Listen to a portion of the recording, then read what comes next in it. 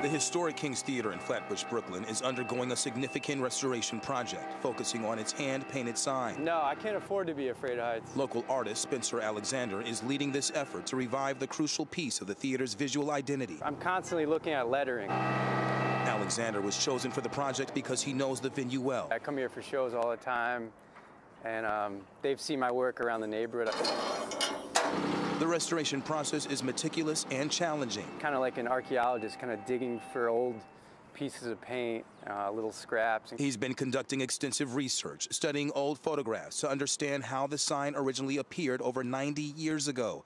One major hurdle was identifying the original lettering. The biggest challenge was kind of finding where the letters were and getting them in the correct place. His goal is to honor the original craftsmanship while ensuring the sign's visibility and impact. And I want to make it as, pay tribute to that sign painter that originally painted it.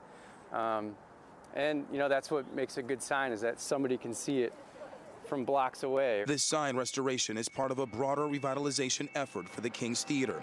The project aims to enhance the theater's visual appeal and preserves its historical significance.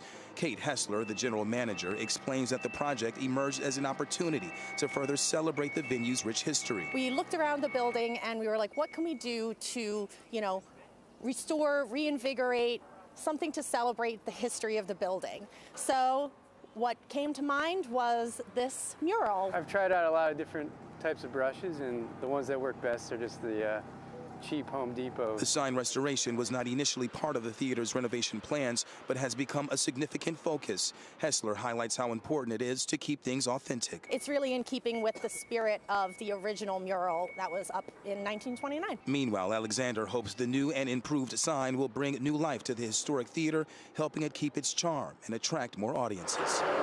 Hopefully it'll last another 95 years. Now, the artist says the sign should be complete in just a few days. Meanwhile, the theater is open and they'll have shows happening all weekend long. For more information on that, visit our website at pix11.com. Reporting from Flatbush, Brooklyn, Corey McGinnis, Pix 11 News.